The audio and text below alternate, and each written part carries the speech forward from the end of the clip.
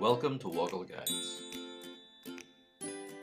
In this guide, I'll show you how to add emojis to the subject of an email in Gmail on an Apple Mac. Let's get straight into it. I'm logged into Google and I'm in my Gmail inbox. You'll see a lot of emails you receive in your inbox now have emojis in the subject line of the email. This can really help emails to stand out, and you can easily add emojis to all your own emails. I'll quickly open a new email by clicking on the large Compose button in the top left of the Gmail inbox. A blank email window opens in the corner of Gmail. Emojis can be found in the toolbar at the bottom of the email Compose page next to the Send button.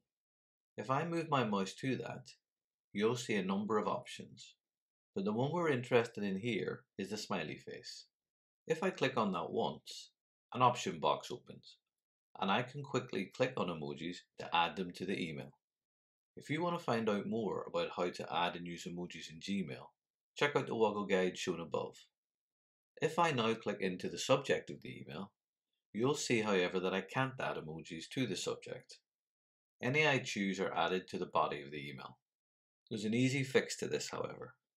I'll click back into the subject line, and I'm now going to use a special key combination to open the emoji picker window whilst in the title row.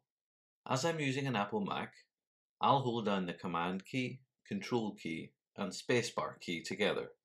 The emoji picker then opens, and you'll see you can navigate that and add emojis to the email as you would normally. Using this method, the emojis are now saved in your subject line.